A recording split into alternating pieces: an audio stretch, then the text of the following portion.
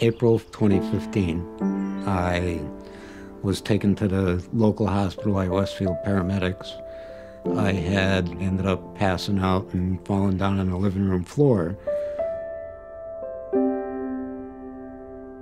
They did scans, and the next day, my primary care physician proceeded to explain about the masses and that in all of his years of being a physician, he had never seen so much mass inside of one person.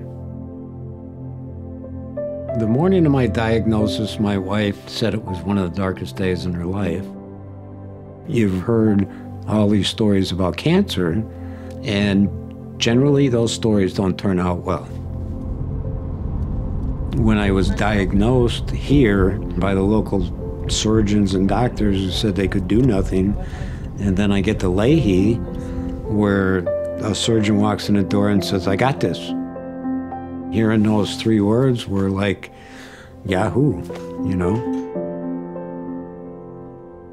I started with chemotherapy, and I had the lung surgery in January.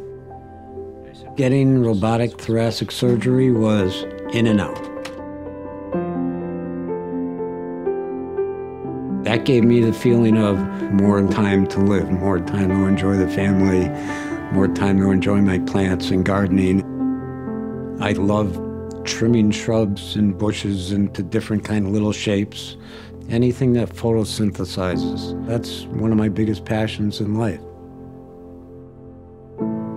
You know, as far as caring for plants or caring for yourself, it kind of boils down to routines. You know that once a week you got to check every plant.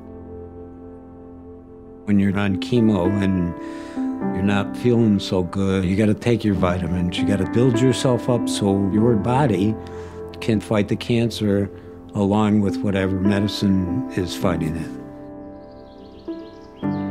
Every morning the sun comes up, it's like a new chance. You still got that shirt? You still have my shirt? Got the original here. Oh my God. We let you eat it. It was cooked. What the heck? Lahey's given me a whole bunch of chapters in my life. I'm Bruce Giuliani, and I'm a cancer survivor.